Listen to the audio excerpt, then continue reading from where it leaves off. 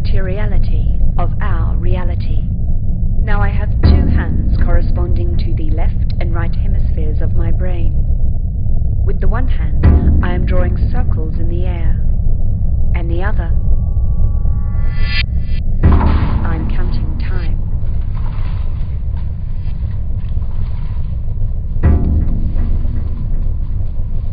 Each hand tells its own story, and if we take these hands to represent two different visions of our genesis, on the one hand, we are spherical, and on the other,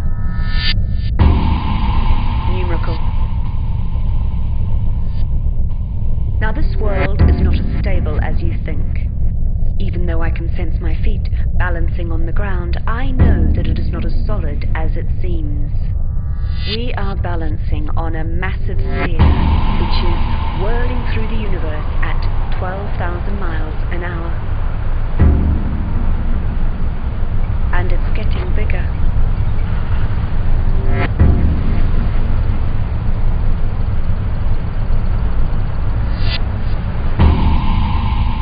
Our universe is expanding, swelling like a cosmic fruit by a billion cubic light years every day.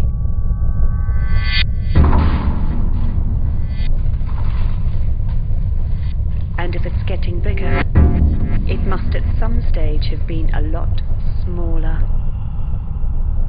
What was the initial spark which ignited our cosmological story? What are the spores of our creation? Are we the result of hundreds of thousands of years of evolutionary processes?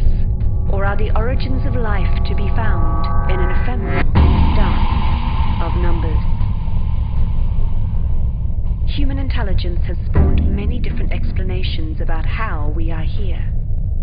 Either we are the product of physical forces meeting, colliding, and exploding into life, or the universe is digital, and we are running off a cosmic computer. Are we solar or data? Do we live in the sphere of our memories, or as hosts for artificial life forms?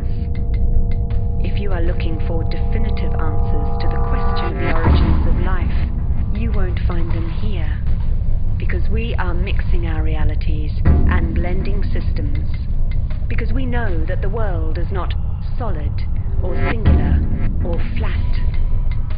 Living is round. So if you want to know how it begins, we have already left behind the territory in which we were. Perhaps we are becoming that far territory where we want to be. Or maybe we're still learning how to walk on a sphere.